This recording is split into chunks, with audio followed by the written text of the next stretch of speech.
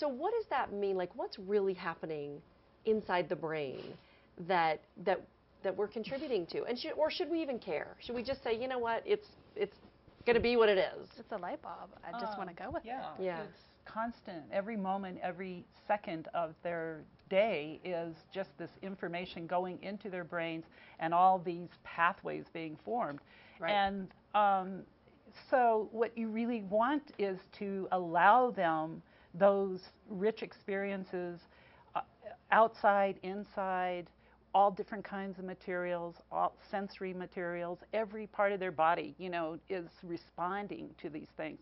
And our job as teachers and parents is, as you said, to encourage that exploration. To, you know, sure, you have to be safe, but through that you can say, here's your choice. You know, you think about it. What do you think will happen if you do this?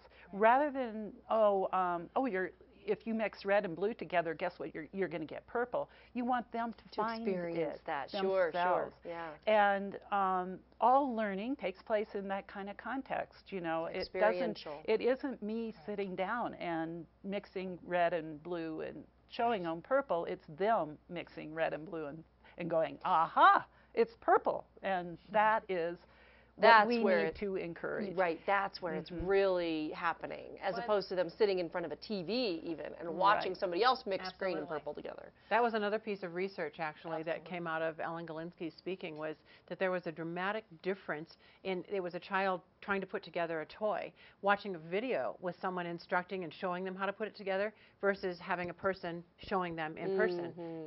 Same instructions.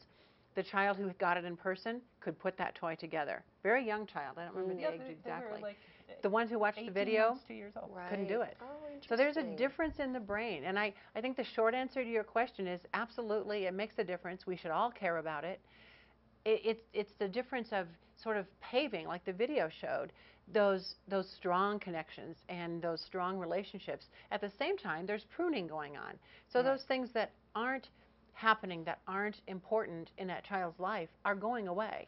And we can't risk that at that young age. We have to give them those experiences. Given that there's still always going to be difference in a child's temperament, in their personality, there's still that sameness in the rich experiences that they get when they're very young.